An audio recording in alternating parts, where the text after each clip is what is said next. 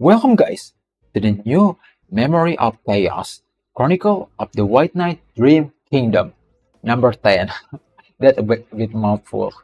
Okay, in here, I will guide you how to finishing number 10 in here as an F2P player. So, let's jump into it. But, wait a minute, come back. But if you want to just see the action, I will put a video in top right corner or in the description that you can watch straight forward to the action. This video is just for the theory itself. In case that you don't want to see the action or you don't understand something in the action video, so I will gonna explain everything in here. So there you go. Before we starting it, I know it's supposed to be F2P. I know I'm trying it like using like Mami Himeko in here or Green Ivan, but in here the boss attack is quite tankier. What's called? Natasha cannot handle the damage that boss giving me. So yeah, it is very. In the next mocks, I'm trying to build Natasha better. So another overall, like all the character better. So I hope next time I shouldn't using character like Akron anymore in this kind of video. So excuse me for using Akron, but in the Node 2, I'm using absolutely F2V team in here. Only in team 1 I can putting like Akron in team 2 to against Sam, but I think I will put Akron in the first one just to making it a bit fair, you know. Even though it's not fair, I know I will making it just a little bit fair, so I'm putting it in here.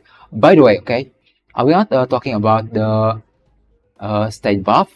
I already talking it in the first number 7 video number 7.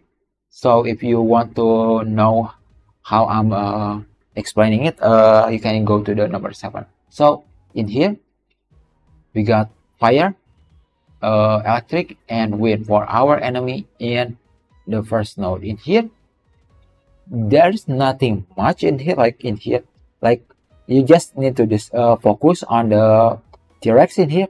In wave 2 it's a bit kind of mixed up, but overall you need to focus on this boss and later on the ice boss. As long as you have a good respawn in your character, it's not gonna be that bad. Like maybe from 4 there is 1 or 2 that's still up and still can doing damage to enemy when this one is attacking, because the T-Rex it's giving you a lot of damage with the his fire breath. That's really annoying. So in my case in here, I'm focusing on the T-Rex in here. You can see it in the action video. So I think that's it for the first node. Oh yeah, the character in here that I'm using because in second node I'm using Belu, so it's a bit yikes. I'm using Natasha. It's been a while, like maybe 1 year since 1.0 I'm using Natasha. Okay, yeah, Natasha in here as a healer, and Clara, my favorite. Clara is as a sustainer slash DPS, support DPS, and yeah, Black Swan is support DPS too, and the main DPS is Akron. I know. I'm sorry guys.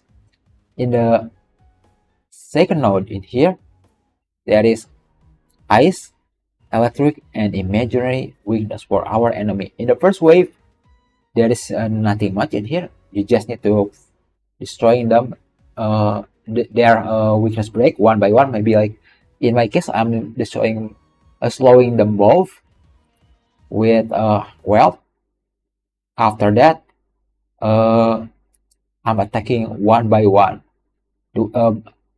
Based on who had first turn first, I'm attacking that enemy. So one by one with wealth and doctor ratio.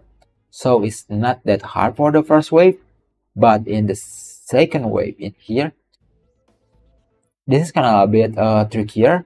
But in my case, because I put Bailu and Gepard in here, I'm not gonna thinking too much about my defense with this enemy. So I'm gonna focus on Sam in here, just destroying Sam flat and simple with doctor ratio and wealth. So that's it, guys.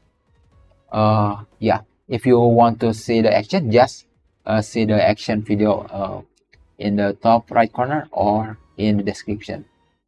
And if you like this kind of content, you can go to PanglimaKegelapan.store.page. In there you can find all of my social media and how to support me. Or just say hi when I'm live streaming next time. So thank you so much, and I will see you again next time. Bye.